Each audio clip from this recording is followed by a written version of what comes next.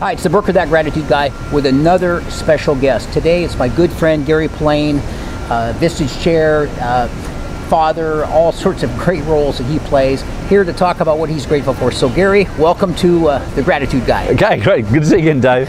Well, number one, really grateful for the fact that, for my health, because I just recently went through a moment where I suddenly had this health issue, just in the last few weeks, in fact, and it really brought to the surface how valuable our health is. I've always had it as my number one value, but boy, it really brought it to the surface very strongly that we have got to look after ourselves better.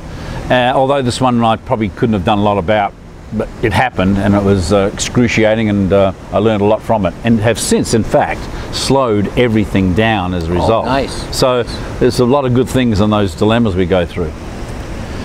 Secondly, which is what I'm grateful for, is my family. But being so far away from my home in Australia, where my two grandkids are and my two kids are, and siblings, etc., it's tough for me. And although it's a big geographic distance for me, I'm grateful to them. They play an important grounding role in my life, particularly the kids and the grandkids, including my wife Debbie, who's an American I met here some 15 years ago. But you put all that together with your health, and I don't think anything else matters.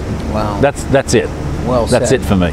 That's it. Well said. Thank you, Gary. And another great example of why I'm just fascinated how so many people get back to health, family, friends as the top things they're most grateful for. So Gary, thank you so much, and tune in later next week. We'll have another special guest on the Brooker That Gratitude Guy. Thank you, Gary. Thank you, David. You bet.